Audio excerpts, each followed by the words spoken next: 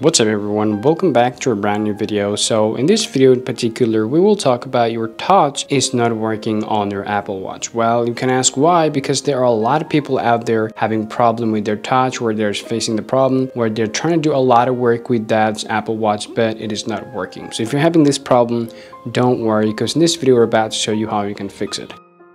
And the very first things we're going to talk about is your touch itself, okay? And the only question I want to really ask you is whether is that your hardware related problem or your software related problem. If that is software related problem, the very first process you want to do is simple. Just go ahead and just give a forced restart to check whether it's working or not. So all you want to do, go ahead and press that prime button and the power button together, just like that, and keep that in holding unless you see that your Apple Watch just getting a restart, just like that.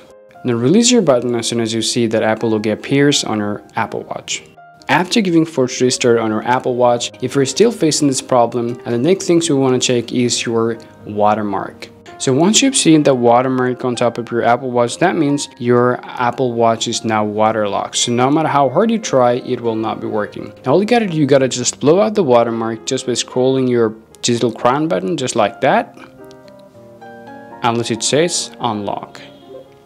Alright guys, even after that, if you're still facing that problem where you're finding that your touch is not working, you can follow our last two processes to fix it. Now all you're gonna do, I'm just gonna go ahead and grab this iPhone to make it work and open up your Apple Watch application.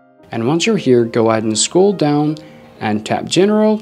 Go ahead and tap software update. Now all you want to do is just go ahead and tap install and update your Apple Watch to the latest version. Well, the new update helps your Apple Watch in many ways in terms of removing minor and software related problems. Alright guys, last but not least things that you can do, you simply can unpair your Apple Watch from your iPhone and you can repair it again to check whether it's working or not. So we have a complete video about that. We will give you the video and the link in the description below, where you'll be able to find out how you can unpair it successfully and completely from your iPhone. Alright, after doing all of the process, hopefully your problem will be solved, and this is how you can fix your touch related problem on your Apple Watch. Hope this video is pretty useful. If so, be sure to hit the like button and subscribe to the channel to get more useful video content for yourself. And thanks for watching, and see you next time.